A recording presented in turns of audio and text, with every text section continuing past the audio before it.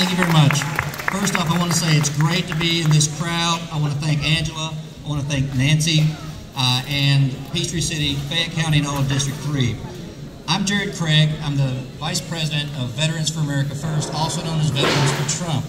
Now, who we are, we have been fighting in the trenches since 2015, and we are comprised of veterans, combat veterans, first responders, concerned citizens, and legal professionals like myself. I'm an advocate for the veterans. I ran for U.S. Congress, and I was advocating for veterans' rights.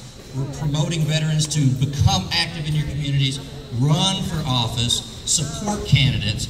That's who we are. We're comprised of many people across the entire United States. Now, what we do, our focus is to educate the public as to who the candidates are, which candidates are America First minded, who are going to vote for the America First agenda, and that it matters from the top, from the President of the United States, all the way down ticket. So what we've been doing is doing films. One of the most important things we can do is put out content and constantly inform the public as what's going on.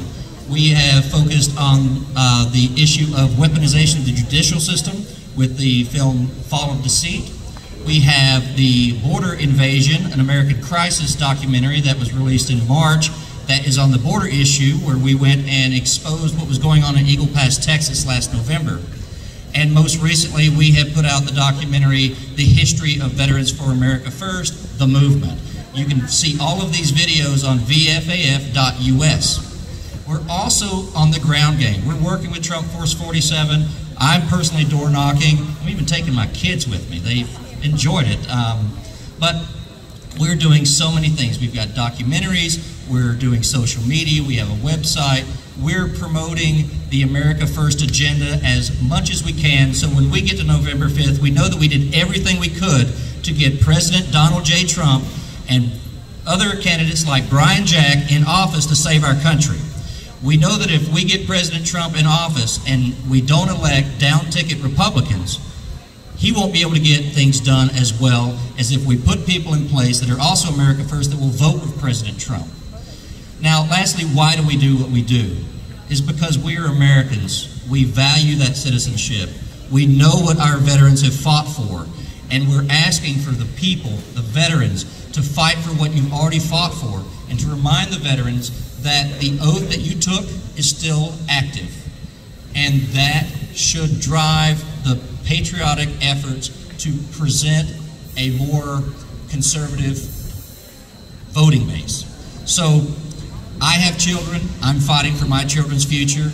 I'm fighting for my children's future, and we're fighting full speed ahead for so long as we can, for so long as the United States is worth it.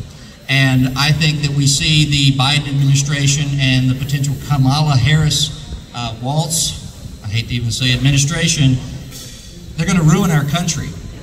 And if we don't step up now and get out and exercise the politics of the front porch, don't let your liberal who lives in your house go unchecked. If you have family members, talk to them. If you have neighbors, talk to them. If they don't agree with you, force them to explain themselves. They can't do it. Tell them single issue voting is lazy. We have an agenda that works to have a functional constitutional republic. And we know that we have the majority if we show up and vote. Brian Jack explained the numbers. We have an outrageous number of voters who don't show up at primaries, at runoffs, and now the general election.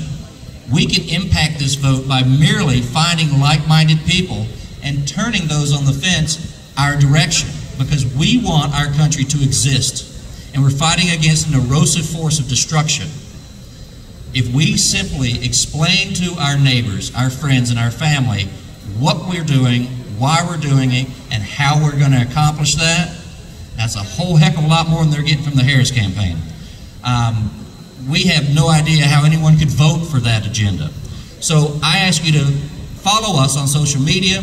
Our X handle is VFAF War Room. Please check us out on that and follow us. Follow us on Facebook.